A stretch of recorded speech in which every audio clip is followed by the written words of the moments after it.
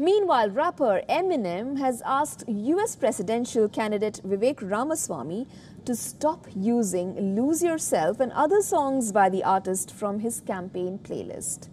Now, the Slim Shady rapper took no time to throw shade at Ramaswamy after the Republican candidate used his songs while campaigning. Ramaswamy had performed a rendition of Eminem's popular song Lose Yourself at the Iowa State Fair earlier this month.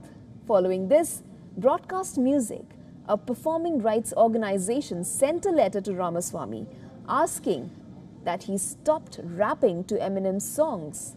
The letter was sent around 2 weeks after the aspiring presidential candidate showed off his rapping skills.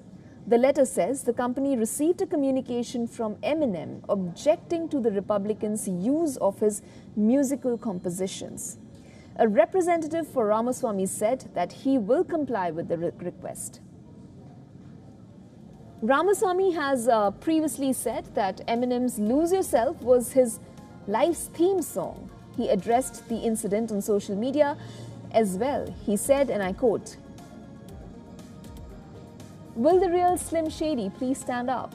He didn't just say what I think he did he?" End of quote.